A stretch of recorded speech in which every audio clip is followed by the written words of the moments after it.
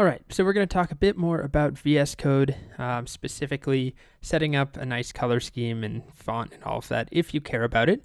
Surprisingly, well, maybe it's not surprising, but a large number of students ask me about this, so I'll just get it out of the way up front, but totally optional. So VS Code lets you change pretty much everything about it. You can open up the preferences in a couple different ways. I think you can just click Settings here. So click that icon, or you can use that shortcut that it displays. For me, that's a Command comma.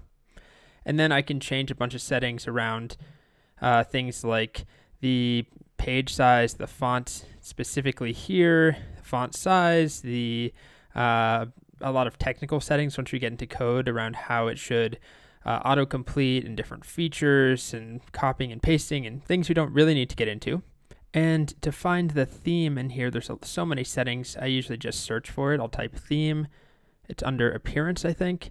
And we can change to one of the built-in themes, for example, solarized light, solarized dark, tomorrow night blue, all these different ones.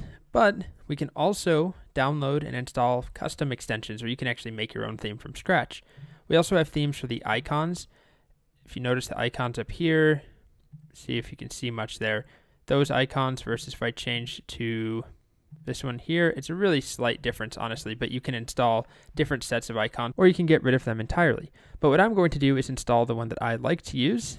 It is an extension, and there are two ways of browsing extensions. You can go here. This little tab here is the extensions tab, and we can search for things.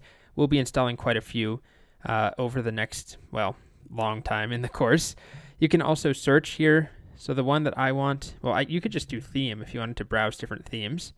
Or in the browser, if we go over here, if you go to extensions at the visualstudio.com website, or code.visualstudio.com extensions, we can browse them here, trending extensions most popular, and you can filter by themes if that's what you want. So we're focusing on themes for now. You can click on one. Let's see what this looks like. This is Atom 1 Dark Theme. So you can install it. Usually what I do is just hop over here.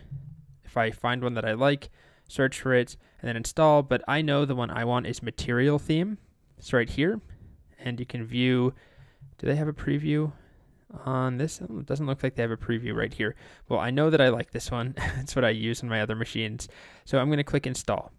There are many different ways, lots of install buttons, but I'll click one of them.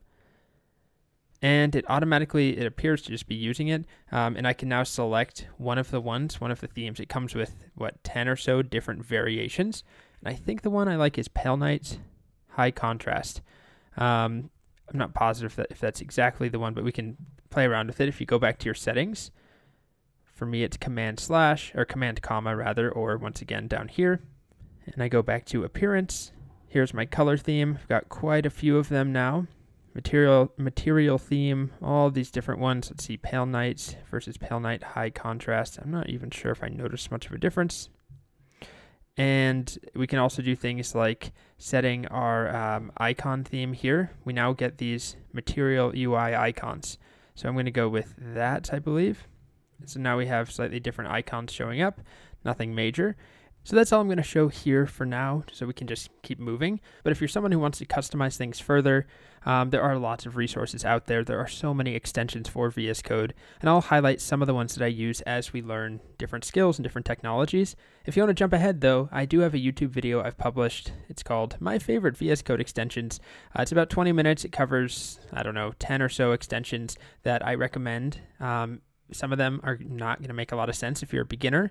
For example, the React snippets, not going to be very helpful, but something like Emmet and Live Server and Color Highlight, those will be very nice in the next couple of sections, but I'll point them out as we go.